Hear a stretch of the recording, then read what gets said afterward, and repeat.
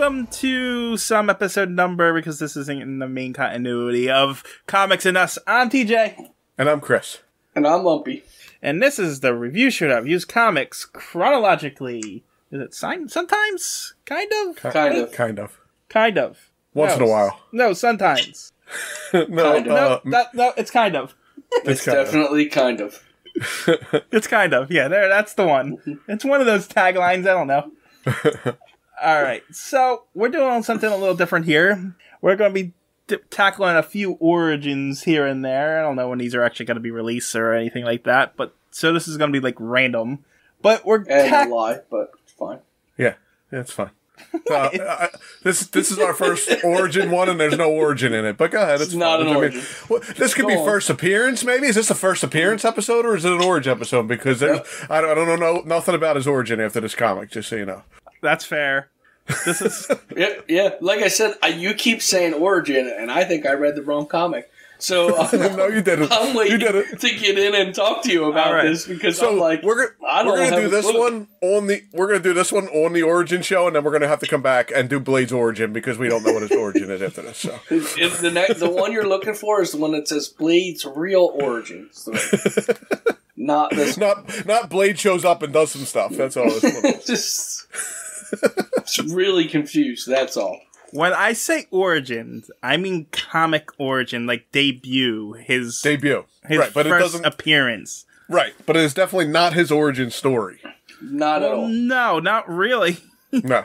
This not is at his all. first appearance. If I picked this comic book up and didn't know nothing about Blade, I would put this comic book down and still not know anything about Blade except for he kills vampires. Okay.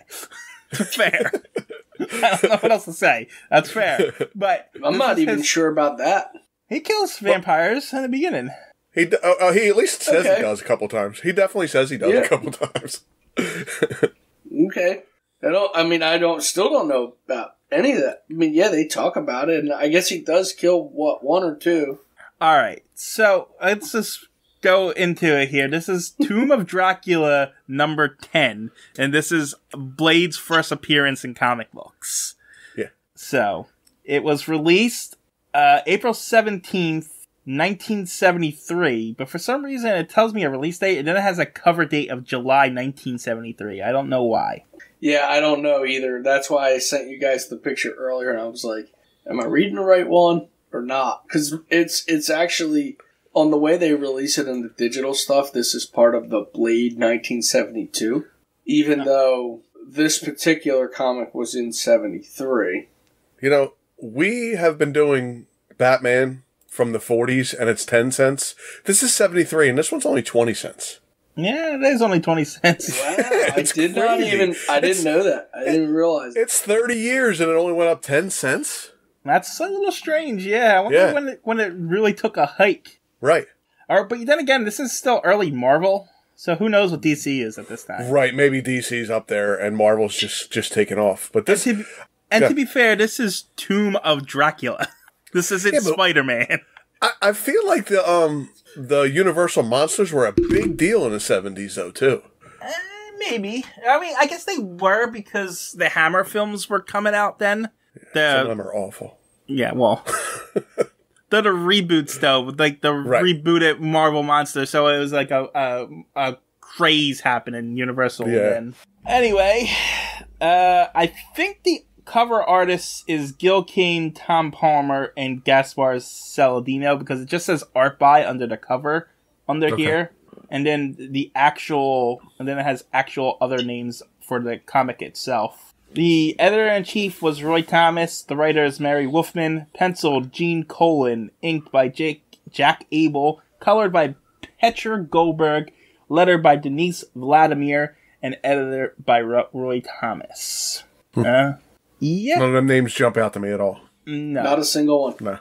No, that's not very popular, I guess. Anyway, let's see.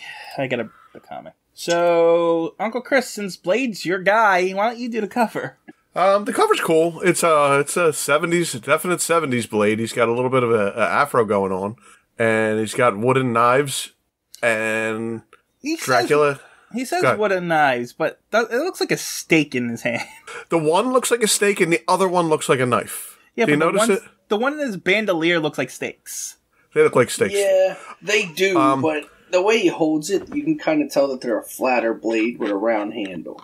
I feel like it's blade. It is kind of, I can't think of the word. They're on a boat, and that is in the comic, but I don't remember this panel in the comic. Oh, it's a non-canon splash page. There we go, non-canon. I couldn't think of the word canon. But it is kind of canon, right? Kind of, but this is the cover, and the cover's not... This isn't like Batman, where the cover is never canon, and then we get that splash page in the first page. We don't get that splash page in the first of this one. Yeah, this is a nice preview. Dracula's drawn well. I like how Dracula's drawn. He's carrying a woman who looks like she's either dead or passed out, and it says Blade the Vampire Slayer on the front. Yeah. I also want to point out the colors are very 70s. He's got like lime green glasses and lime green pants or bright red jacket. Like it's a very 70s. The colors are someone's kitchen in the 70s when you walked into their house. You know, it looks very it's very brighter colors, and I don't know why they do this a lot, but when someone has dark black hair, they always put blue in their hair. Do you notice that? Was that just the ink back then? Like they couldn't do. I don't know. They use blue for the shadowing of black in all comics. Yes, always. Even in all the Batman ones, that's why Batman looks bluish. Right. And he's actually in a black suit. Eventually he becomes gray and blue, though, right? Yeah, but if you think about it, like, especially back then, if you just have their hair, like, black, it just looked like going to look like a black blob, like it was in a... True. You have to have some kind of detail in it, so the blue makes it, like look like it's got a little shine on it. Yeah.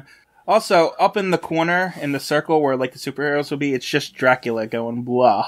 Yeah, he's going blah, blah, blah. But this comic, I know that this one here directly has Blade in it, but this series is actually Dracula. It has nothing to do with Blade. Right, it's the Tomb of Dracula, and that's what I was thinking, too, when I was reading it. I'm like, so what do they do? They never catch Dracula? Like, he just comes in and kills people every week, and there's no hero? Well, no, there's a couple of heroes throughout it, and he does get killed a few times throughout there. With they just introduce different like vampire antagonists and stuff. I'm guessing like Van Helsing or something like that. It's like the one in this one I think was Jonathan Harker in the wheelchair.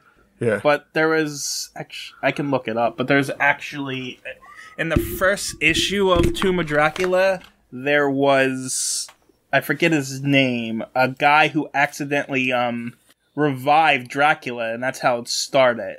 Now, in the beginning, you said Blade's my guy. Why? Because I mentioned that first scene in the first Blade movie 100,000 times. You said that was Blade was like your favorite movie or something. So I said that opening is one of my favorite openings of all time. That opening, of whatever the original it was. I just figured, it's your week, I would give you Blade. Here's a little peek behind the curtain. TJ was probably editing and heard me say that on one of our previous episodes. I remember you saying it, too. I do. I say it all the time. That opening is great, where they go into the nightclub and the blood starts coming out of the... Is it Wesley Snipes? Yes, Wesley Snipes is Blade. Okay. I was picturing it. I haven't seen it in a long time, which actually, it is a great movie. I actually really like that first movie. The second two were, just if, but that first one was decent. If you rewatch that second movie, it is terrible. Is it really bad? I'm not sure I want to revisit it, to be honest with you, because I don't remember seeing it a whole lot. I remember seeing that first one a lot. I was going to say, the first one is really good in my memory. I don't remember the second or third, so I'm just going to say that Blade is good and not rewatch it. I'm just going to leave it at that for me. I remember the second movie being good in my nostalgia, but going back and looking at it critically, oh my god, it is bad. Yeah, it's probably not one you should be going through and like taking notes on and stuff like that. Yeah, no, it's terrible. And it looks like the guy's name from the first one who releases Dracula's name's Frank Drake. So he's like he was like the main hero throughout the first few comics, I guess. Okay. So, just throwing it out there. But yeah. Oh, another thing I wanted to mention. This is approved by the Comic Codes Authority. We haven't talked about them in depth yet because we didn't get to them in Batman. But I found it interesting, and I don't know if I said this on the podcast, but they banned vampires from comic books, the Comics Code Authority. Oh, did they? Yeah. So wow. when they wax their like stuff, that's when they start bringing in stuff like Dracula and stuff like this. Okay. But yeah, so Morbius. Like this stuff didn't happen until like the 70s and stuff when they started to get really lax on what you were allowed to put in comic books. Wow. So you weren't allowed to use vampires in comic? Nope. Do you know was there a reasoning, or you just know it was banned? Because of what was it? Something to do with I want to say the satanic side of it. Oh, that's interesting. I'm gonna read up on that. I'm actually curious about that. Well, I'm gonna do a deep dive into the Comics Code Authority as soon as it starts affecting Batman in the main show. Okay. So, I mean, you can read up on it. That's good, because I'd like to know. Yeah. But I just didn't want to touch on it until it actually starts affecting things. Yeah, it's true. All right, let's get into this proper. Stan Lee presents Tomb of Dracula. His name is Blade. And what? No, go ahead. I thought you were going to say, you said something. No, I laughed. Okay. Well, that's the name of the comic. I didn't say the name of the comic. Huh. I usually do that. I didn't do it this time. Anyway, a couple of, I was going to say kids, but they're more like adults, are getting off a ship, and they've come to America because their girl's parents didn't want them to get married wherever they came from. But before they could do it, a bunch of vampire bats swoop down and start to attack them. And then as they're about to kill them, Blade shows up. Who wants to talk about what Blade looks like? I actually think he looks really cool here when he drops in. Yeah.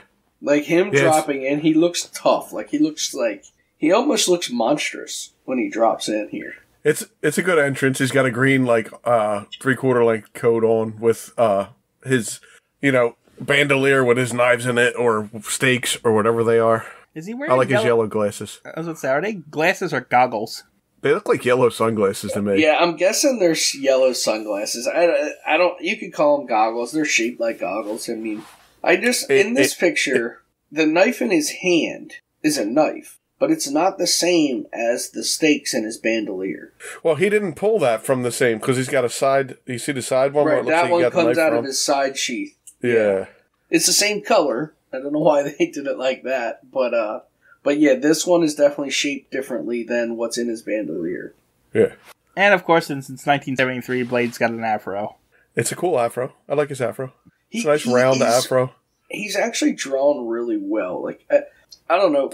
I like the way he's actually drawn. He's not overly his features aren't overly done. I think it's drawn really well.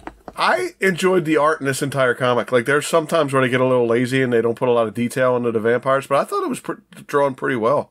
I agree. I liked it. Yeah, I mean, on the second page, there's a panel with no background and stuff like that. But right, for the most part, it's pretty decent. Yeah. I would say even in that one with the panel with no background, the details of the people in it are really well done. Yeah. And the cats are back. Anyway. Blade swoops down and starts attacking the vampires with a teak knife. Teak wood knife. Is that what it says? A teak wood? Teak wood knife. I don't know what that is. Why teak matters, but... So, teak is the wood that they use to build boats. Because... it's not affected by water as much. It actually holds up a lot longer in water. So anytime you see, wood done on boat, railings and stuff, that's all teak. Huh. I'm not sure exactly why they did it for that, but I'm guessing it's because it's less likely for them to be affected by, the blood, or maybe they'll last longer for his killings. I'm not positive. That's what I was going to say. They have a lot of blood on them, so they don't want them to warp, so they had to use teak wood. Yeah. Well, Blade kills one of the vampires, then kills the second one, and then the third one tries to get away, and he lunges at it, and he kills that one too. And then he slaps one of them. Does he? It looks like he backhands one of the on the next page.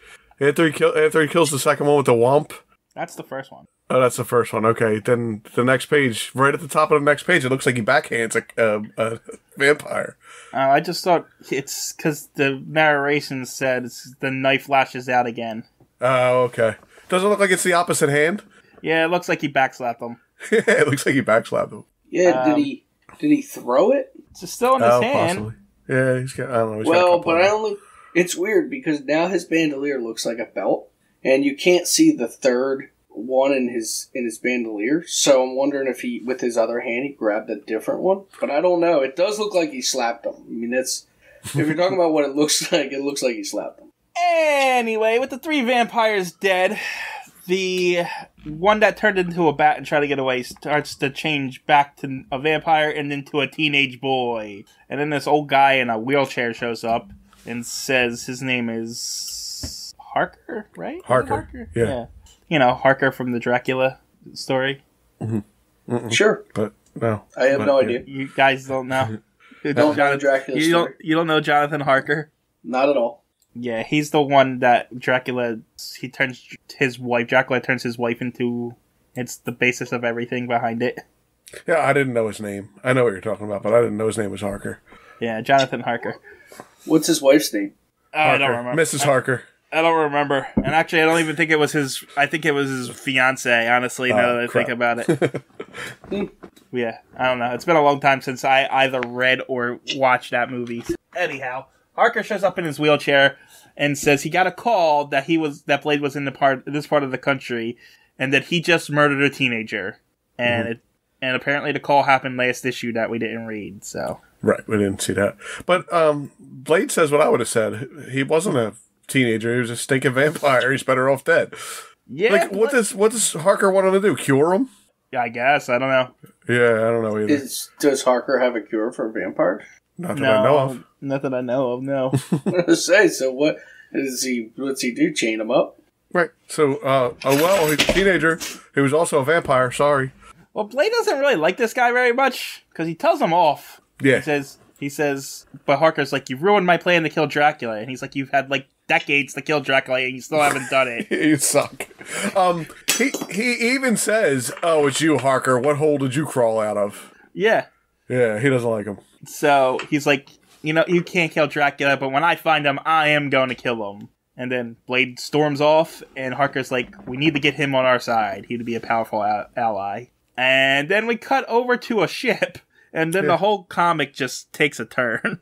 Yeah, it's cut over to a ship and everybody's partying, and I don't know what's going on. And they told us nothing about Blade except for his name's Blade, and he killed 3 vampires. Yes. But, and he doesn't like Harker, apparently.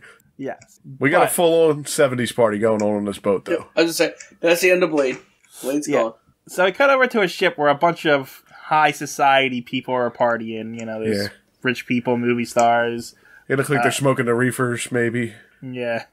Definitely.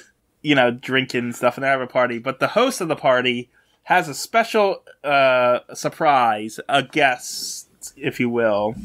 And he introduces Dracula. I don't think that's a good idea, right? You don't invite Dracula to your party. Why not? It's part of the high society here, Is it Halloween? If it's not Halloween, you don't invite Dracula to your party. Only time you can invite Dracula to your party is on Halloween. I was just so confused by this. So Dracula's basically invited as, like, a celebrity. Yeah, so, and, does everybody... Is he a celebrity? Do they have his phone number or something? Do they call him and say, "Hey, Drac"? I guess. I don't know, because they said they invited him because he's a living legend. And then he goes on and pretends to, like, smooze with them and he's not actually a vampire. It's more like having a blood disease and stuff like that. Right. Yeah, I don't do any of that stuff in these stories you guys hear. It's just... Yeah. And I thought he was, like, manipulating them to, eventually use them for, like, later storyline stuff. Yeah, like a mind control thing. Like, come on, guys. I'm just here, cool dude, I'm hanging out. But it's like they got halfway through the story and decided, we don't want to do that. Yeah, let's just have him drag some girl off and be done with it. Yeah. So he shows up for like 5 minutes, talks to like 3 people, and says, I'm tired, I'm going to bed. Yep. He's big time. He big time. That's what he did. He's like, I'm too cool for this room. I'm out of here. I'm way too cool for this. Yeah. I'm way above all of this. I'm done. I showed my face, and I'm gone. But one of the girls is very entranced by her, and he's very, Dracula, and so she's, fallen for his act, and he's like, why don't you come in for a nightcap? And she's like, sure, no one's ever talked to me like this before, and then she screamed. Mm-hmm. And because Dracula was thirsty and drank her blood. And so he leaves. He tells his servant that's with him to watch over the girl while he goes and takes over the ship. Mingles? I wasn't sure what he was going to do. But he said her blood was very pleasing and he may want more. So he wants her to watch him. Yeah, watch her. He goes to the captain's quarters and takes out the captain and steers the ship off course and then goes... Makes everybody fall. Makes everyone fall and then shows up in there and starts telling them, now you gotta do as I tell you or I'm gonna turn you into vampires. Yeah, why did he even go to his... Why didn't he just do that when he was standing in the middle of the Right, party? Why did he need to go and take the ship? Yeah, I don't know why did he even show his face at all? Why didn't he just show up on the ship, kill the captain, and do what he was going to do anyway? You know what I don't like about this comic is the narration's not enough. It's too many words explaining the story when you could just have said Dracula's doing this and been done with it. Yeah. There's a lot of dialogue in it. Lot of dialogue. Anyway, Dracula shows up back at the party, and one of the guests is like, oh yeah, I'm going to shoot you with this gun, because that's going to work. And he shoots Dracula with a gun, and he just laughs at him and throws him off the ship. And says he's dead because he fell into the water. I guess that's enough to kill him. It depends on how far out in the ocean you are. If you're far enough out in the ocean, it is. Well, I agree, but I don't really get it. Like, that doesn't really work, but fine. And also, if he's so thirsty, why don't he just drink that guy's blood, too, instead of throwing him into the ocean? He likes the taste of girl's blood, apparently. Only if they have giant breasts like that girl that he took away. Yes. And a sexy dress on. I mean, it's kind of Dracula's MO. It really is. It really is. Like, I said it as a joke, but then I thought about it, and it really is what Dracula does. Dracula's kind of like a pervert, a little bit. What I know of Dracula, yes, that's his MO. Yeah. So, all that happens, and then there's a speedboat, and hey, Blade's back! Yeah, Blade's back, but for some reason, he's a scuba diver now. Yeah. We don't know nothing about his powers. We don't know why he wants to kill vampires, but apparently he's going to put on a wetsuit and breathing apparatus and swim to the boat. Why didn't he just drive the speedboat over to the boat? My question is, how did he even know where Dracula was? That's what I was going to say. So I'm guessing he tracked Dracula down somehow. How? They don't go into that. Did he know somebody that was setting up this party? What made him aware that he needed to get to this boat? Because they were having a party. Where else would he be? All right, we need to find Dracula. Who's having a party? Yep, exactly. Anyhow, so Blade jumps in the water, scuba dives over to the boat, uses a harpoon gun to go climb up onto the boat, gets changed. Well, you can't expect him to fight Dracula in a wetsuit. So. Well, he does say it's hard to move in it. Yeah. I gotta get rid of these threads fast. Ain't too easy moving into them. I would say that they're doing typical black speech, but that's how everybody talked in the 70s. Yeah. I was gonna say they didn't. I was happy with that they didn't overdo that. No, they didn't make him very. Yeah. You know what I mean? They weren't trying so hard to. They didn't play up the fact that he was, African American. They actually just threw him in there and didn't mention it at all. Yeah, and I liked that. Nice. I thought it was a good thing that they didn't try to do that. We're also used to the 40s. Exactly. So if he showed up in the 40s, there would have been some stuff said. Right, but this was nice in the 70s. Okay. So Blade is a black male, but it was nice that in the comic they didn't try to go overboard and do all kinds of crazy stuff with him. Yes, his skin is black, but he's just a human. Well, I don't know if he's human. I actually have no idea. We don't know what he is. Yeah, what Blade is yet. So I'm actually curious if this was before Shaft. good Because question. If it's after Shaft, it's impressive that they didn't do it because everything followed after. That's the Shaft stereotype after he came. There was a lot of blaxploitation in between that, yeah. So, if this was before Shaft, it's still good, like you said, but if it's after Shaft, it's even more impressive. Well, Shaft was 1971. Yeah. So, yeah. Okay. Anyhow, back with Dracula as he's giving them the ultimatum, and one of the guys is like, I'm a Christian and I have a cross, and Dracula's like, oh no, a cross! And then they all attack Dracula, and he's get overwhelmed by these society people that he's been calling. It's just regular people. This guy's been chasing them for decades, and just these regular people attack him and knock him down. because they are an angry mob on top of it. True. Somebody's yelling, "We need a steak." Oh man! Back in the Dracula's room, his assistant's watching over the girl, he knows his master's in trouble, trying to debate what he should do. But before he can decide, the girl wakes up and knocks him out, and she's gonna go to her new master, Dracula. So that guy's not a vampire then, right? That guy's just a... No, I kind of took him as the hunchback assistant that Dracula usually has, whatever his name was. Well, Renfield was the guy who he kept, like, in between. He was eating bugs and stuff, that guy. Yeah. But I guess it was like one of those. Like, just a guy he's got as, like, a slave. Yeah. It's a henchman. It's a...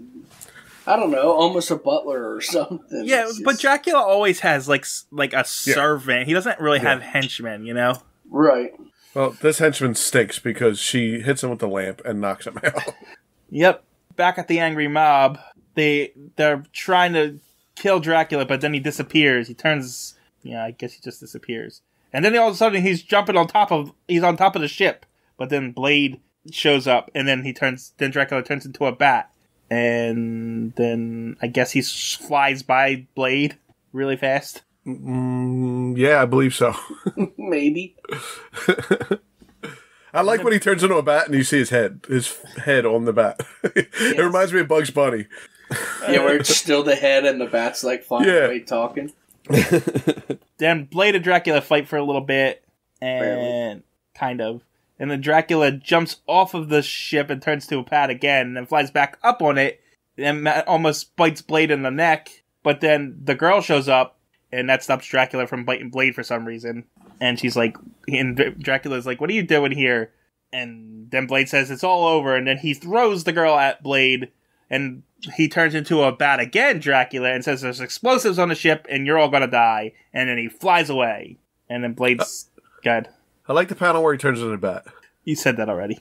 No, I like this one even more now, where his face goes like blue, and then he grows the ears, and then he turns into the bat. I like the drawing of that is really good. Yeah, that is. I do like that too. The progression of him as Batman. It was cool. Into a bat. Batman. So Batman. It's Dracula to a bat. So it sounds like you guys like the art but hated the story. No, it's not that I hate the story. I wanted to know the story. I wanted to know. I like this comic actually. I do like the Tomb of Dracula. I would like to check it out. I don't like the fact that like you shove Blade in there, but you don't tell us what he's doing. I think actually what ruined it for me was TJ.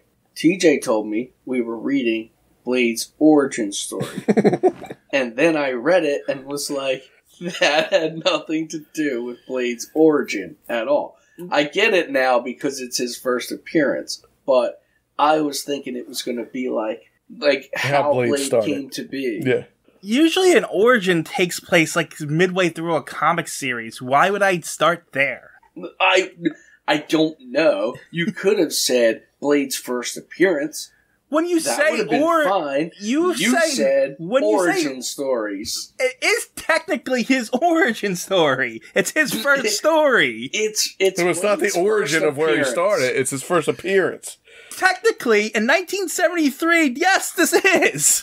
This is Blade's first appearance. It's not his origin story. It's clear that it's not his origin story because even in this comic, they talk about just like he did other things before this. They don't tell us his origin. Whatever. I'm not arguing. I'm just saying that I actually really like this comic, and I plan to actually read some more because I did like it. And now I want to, but I'm like, it's not Blade's origin. Whatever. So are we going to do Blade's origin one day, or no? We're going to have to. Now we're going to have to because you guys made a big deal out of it. How the hell can you read Blade's first appearance and then not do his origin someday? I don't even know where to find that. Well, you're going to have to figure it out now that you made us read Blade's first appearance. And no one knows anything about Blade from this. By the way, everyone, that's the end of the story. Actually, it's not. But okay. Dracula flies away. And Blade's like, we have to jump off this boat. One guy doesn't want to because he can't swim. And then Blade throws him into the water. So Blade kills him. And then everyone else jumps into the water, except for Dracula's assistant, who calls for Dracula and tell him to come help him. and then Dracula calls him incompetent, and he doesn't need him anymore. And so the assistant blows up with the ship, and then it ends with all the people and Blade in the ocean. And then the next comic is going to be Voodoo over London. The end. You think Blade's in the next one? You think they keep bringing him back, or you think he just comes back every once in a while? I get it right now. I have to get out of the comic, though. Blade's next appearance is Tomb of Dracula number 12. So, 2 comics. Oh, okay. So, yeah. So, they must go to that other guy for the next one or something. Right. So. Yep. I thought I do like the Tomb of Dracula comic. I wish it was Blade's origin story, but it wasn't. It was not. It was not. Oh my God, get over it.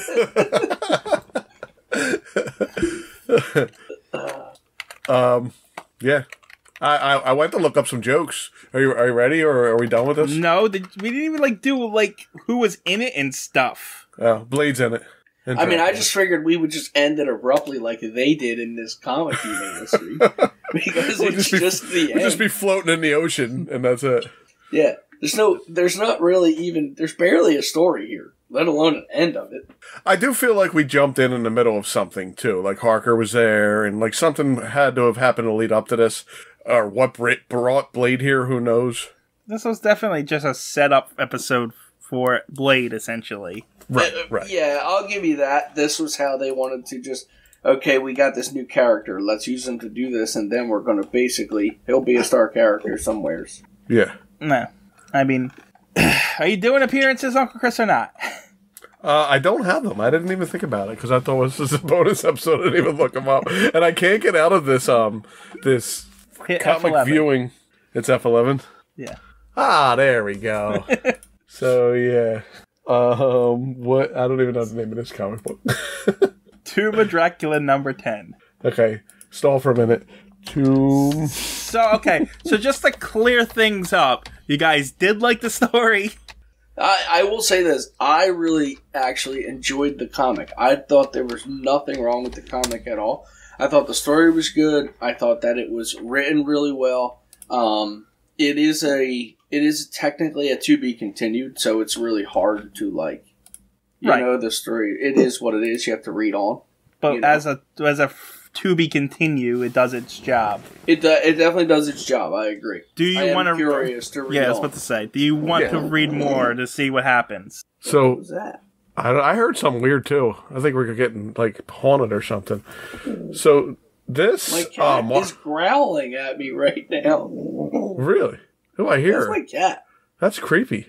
Why did she do that? That is freaky as hell. Marvel Database, it has a little more information than I'm used to, so I'm gonna go into it here. Featured characters: Blade, Eric Brooks, his first appearance. Supporting characters: Edith Harker and Quincy Harker. Antagonists: Dracula's Legion, Clifton Graves, apparent death.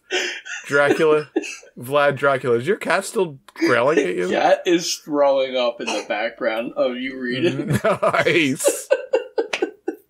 The cat doesn't like this comic. So then it says other characters: Amos, Ellen, Bobby, Lola, Gabrielle Trulane, Monica, Charlie O'Casey. There's a lot of names in this that I've never.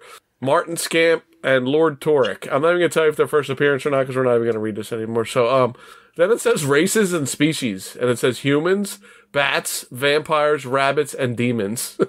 Wait, there was a rabbit? That's what it said. Oh, mentioned. It says rabbit. Rabbits mentioned and demons mentioned, it says. Oh, okay. Yeah, so that's it. All right. Is that all? Anything else? Well, I looked all over the place for a good vampire joke that I was going to tell in this one, but I don't know. They all sucked.